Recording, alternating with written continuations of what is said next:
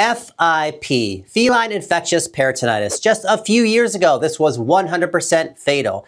In addition to being hard to diagnose with certainty, we had no effective treatments, and euthanasia was oftentimes the only option we could offer. But now everything has changed. In 2024, the first legal FIP treatment became available. And in just a few years, we went from a disease that was 100% fatal to one that is now curable in most cats. Honestly, something I never thought I would see in my career. Absolutely incredible. Hi everyone, I'm Dr. Oz. Today we are breaking down what FIP is, what cats are most susceptible, what symptoms to watch out for, how we diagnose it, and most exciting of all, how we are saving these cats. How cats get FIP. Most cats at some point are exposed to a benign coronavirus, often referred to as feline enteric coronavirus. This virus can cause soft stool or diarrhea, mild upper respiratory symptoms, or nothing at all. In most cases, it is self-limiting and cats recover uneventfully.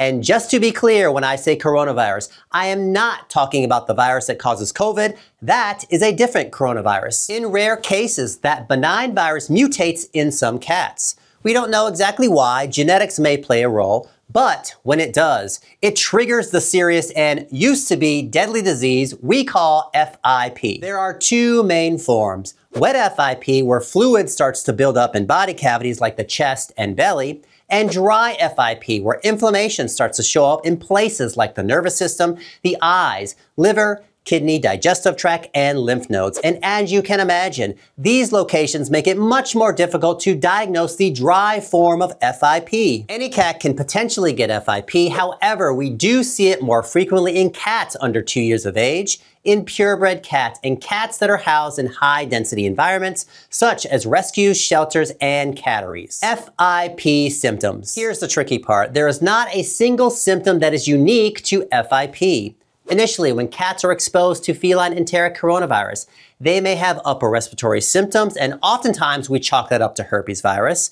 They may have soft stool or diarrhea, which we often chalk up to parasites, dietary indiscretion, or food sensitivity.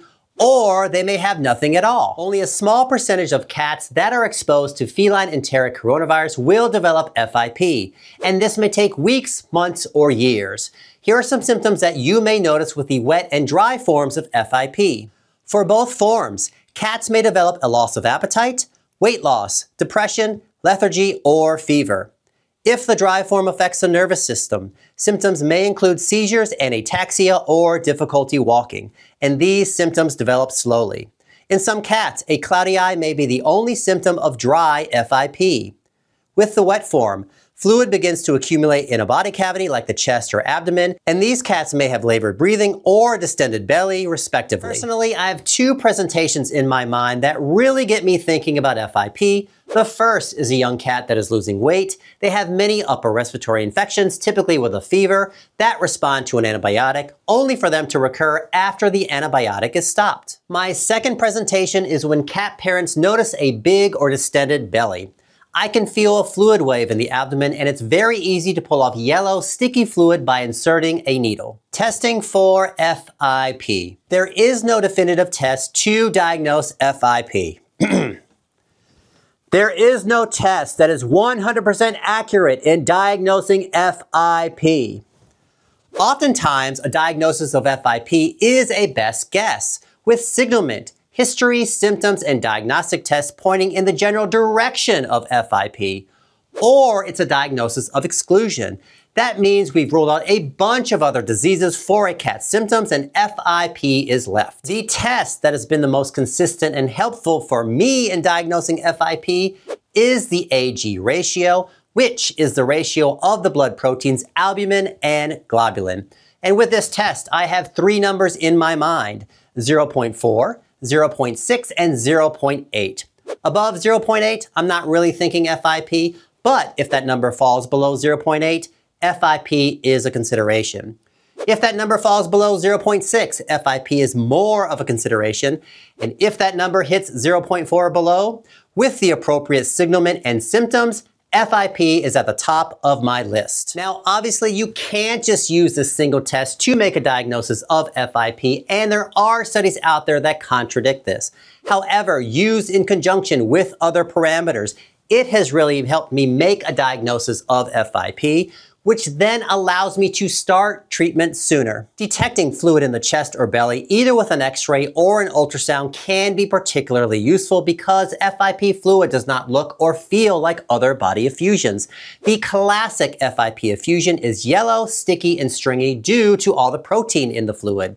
If I find fluid with these characteristics and corresponding symptoms, I diagnose FIP right on the spot. There is a coronavirus antibody or titer blood test. A positive result simply means a cat has been exposed to the relatively benign feline enteric coronavirus.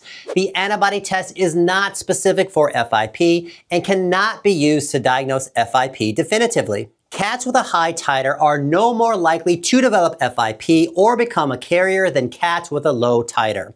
However, if we have a young cat that is losing weight with a fever that's not really responding to antibiotics, and they have a positive antibody test, it is usually assumed they have FIP. However, as already mentioned, even without an antibody test, these cats are already on my radar for FIP. There are some more sophisticated tests that can detect FIP viral proteins. However, they have the same limitations as the antibody test. They are not 100% accurate. So if your vet is thinking FIP, they can support that diagnosis, but you can't say it's FIP 100%. Conversely, a negative test does not rule out FIP completely. Having said all of that, a positive test from part of the body, that could be fluid from a body cavity or a tissue sample, might suggest FIP because we would not expect to find the virus in that location. Now, I haven't been completely honest. There is a way we can diagnose FIP, and that is with histopathology or looking at cells from a tissue sample. This test is either not done because the cat is too unwell to perform a biopsy safely, or it is done only after a cat has passed. Because of these reasons, this is not a realistic way to diagnose FIP. Treating FIP. Before we had the current legal GS441524 treatment, we either prescribed an antibiotic for cats with a fever or upper respiratory infection, or we prescribed a steroid to help keep them comfortable, which was difficult to do if they had an active infection. Pretty much all of these cats were eventually euthanized because they really didn't respond to treatment and their health continued to decline. Right around the time COVID hit, remember that is a different coronavirus. We began to hear chatter about an unapproved black market FIP treatment. And for the first time ever, cats were beating and surviving FIP. And this put us vets in a difficult spot. We couldn't just prescribe an illegal treatment with an active veterinary license in good standing. We couldn't really even talk about it. And by treatments, these weren't something you could just call into a pharmacy and pick up. There was a lot of questions around these medications and where they were coming from. Specifically, the vials had unknown sources and varied greatly in their drug concentration. You literally had to go and pick it up from someone in a neighboring town after it was passed around the FIP community. And the crazy thing was, it was working. Clients would make connections with the FIP community, pick up their vials, and start treating their cats. And even though I wasn't a fan of where they were getting their medications and not really knowing what they were injecting into their cats, could we actually have an FIP treatment that cures cats? Yes, we did. After managing dozens of cats of clients that were treating FIP with black market injections, and now the legal form of GS441524 treatments, the vast majority of cats do well and make a full recovery. This is so exciting, and what a great time to be a cat vet. Now, unfortunately, since we have the legal compounded form of the medication, the black market version cannot be recommended. Mainly because it's illegal, that's why we couldn't talk about it in the past, and for quality and safety issues. Treatment is typically 12 weeks, but recommendations may vary based on the type and location of FIP, with the dry form affecting the nervous system being the most challenging to treat. There are many options, including tablets, liquid, and injections that are given under the skin. However, it is recommended to start with the oral forms of GS441524. The injections can be painful and skin reactions can occur, and this can really put a stress on the bond you have with your cat. Many of these cats had to go on gabapentin to help with pain so we could continue the injections. There have also been a few reports of sarcoma formation at the injection sites in some cats. Dosing will depend on the cat. Typically, we start off with a low dose, and if our expectations are not being met, that dose may be increased. If a cat has neurological FIP, the starting dose will be much higher. And as a cat gains weight, a positive response to treatment, that dose needs to be adjusted accordingly. Unfortunately, treatment is expensive, but I kind of like the idea of spending a lot of money early in life with the potential for 10 to 15 good quality years ahead of us, which is in contrast to what we are currently doing now, which is to spend a lot of money towards the end of life with the idea that we don't have many years left. These are some of my happiest clients, especially when we compare those first few days where we have a cat that is pretty unwell, not doing too much, to the end of treatment where the cat looks amazing and those crazy cat antics have returned. And before we continue, just a quick recap. A few years ago, treatment was non-existent. FIP was 100% fatal. And now with treatment, most cats are beating this disease. The only unknown for me is that will there be any issues down the road in cats that were treated for FIP? Only time will tell. Monitoring on treatment. The biggest indicator to look for is how quickly a cat gets better and gains weight. In fact, a very sick cat should look significantly better after a week of treatment.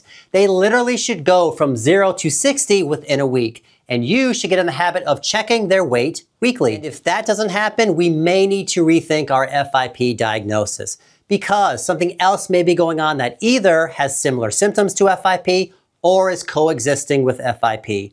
Now, potentially, treatment may serve as a diagnostic test, especially if finances are an issue and we have a high suspicion of FIP, because if a cat does not have significant improvements after 7 days of treatment, we kind of just ruled out FIP. I hesitate to even say this because at the end of the day, we should be using our diagnostic tests to move us towards a diagnosis of FIP, and only those cats should be treated with the proper treatment. If we start to get lazy and say it might be FIP, let's see if they respond to treatment, even though this may be appropriate in some situations, we are setting ourselves up for antiviral resistance. It would be a shame to go from 100% fatal disease to curing most cats back to a fatal disease because of antiviral medication resistance. Rarely is the answer to go up on a medication, and it can be confusing in some situations because part of many cat diseases is a waxing and waning of signs. A slight improvement does not necessarily mean a response to treatment. A significant improvement means a response to treatment. So if your cat just isn't responding and the dose keeps going up, look for something else. It's probably not FIP. A good general guideline is to check labs at week 4, 8, and 12 during treatment. Abnormal lab tests should start to normalize after a few weeks, with some parameters like the AG ratio might get worse before they get better. If lab tests do not normalize after a few weeks, look for something else. Fluid in a body cavity can take some time, like weeks, to resolve. However, if it's not improving or persists, it might be time to look for a different cause. Fortunately, side effects are pretty rare with the oral medication, unlike the injections. One thing we may notice is a mild increase in a liver enzyme, ALT, and rarely does this need to be addressed. Preventing FIP. Unfortunately, there is no way to truly prevent FIP, and most cats will be exposed to the benign feline enteric coronavirus at some point in their life, especially during the kitten months and in high-density housing situations like rescues, shelters, and catteries. It is not believed that a truly FIP-positive cat can pass FIP to another cat. Although some recommend separating these cats, it is not really known if this is effective. There is an FIP vaccine, and its effectiveness is not that great. It is not recommended by the American Association of Feline Practitioners. Instead of a vaccine, there are other things one can do to help minimize the spread of coronavirus, like only house a few cats together to minimize stress, since FIP is more common in environments with multiple cats. Separate cats that are showing symptoms, especially soft stool, diarrhea, and upper respiratory infections, even if mild, to help prevent the spread of feline enteric coronavirus. Practice good hygiene, especially if many cats are housed together, like washing your hands between cats and after handling or cleaning litter boxes, since the fecal-oral route is a common way to pass feline enteric coronavirus between each other. These practices should be done anyway, even if cats are not showing any symptoms, because some cats show absolutely no symptoms when infected with the virus, and the virus can remain dormant or inactive for months to years in the body before any symptoms of disease, which can make prevention extremely difficult. And keep cats as healthy as possible. The body uses its immune system to help protect against invaders like coronavirus. So keeping cats healthy, up to date on vaccines, and addressing medical issues early as they arise, especially common ailments that can affect kittens like fleas, parasites, and upper respiratory infections, can be beneficial. The FIP Treatment Commitment. Treating FIP is a big commitment. A commitment of 12 weeks of giving a daily life-saving medication. A commitment that may require a bit of creativity to help ensure your cat gets their medication each and every day, especially as they start to feel better and their anti-human ninja skills return. This may put stress on the relationship with your cat. You should not feel ashamed or embarrassed. Don't get discouraged if you're having a tough time getting medications to your cat. Speak with your veterinary team. They're going to have a ton of tips for you so we can continue giving medications without interruptions. And part of this commitment is being honest about what you are able to do. If you cannot give a tablet, go with a liquid version, and do this at the beginning of treatment. And make Churus your friend, because the tablet can be crushed and hidden in a treat or food. Here's the bonus. Once you get good at medicating your cat, you are setting yourself up for success later in life, because your cat will require medications for something unrelated down the road.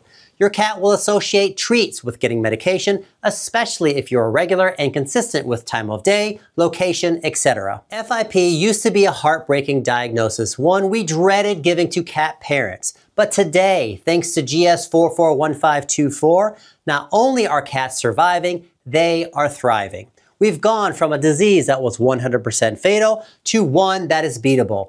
And for me as a vet, that is nothing short of incredible. If you enjoyed this video, make sure you like, subscribe, and comment. Thanks so much for watching, and I will see you on my next video.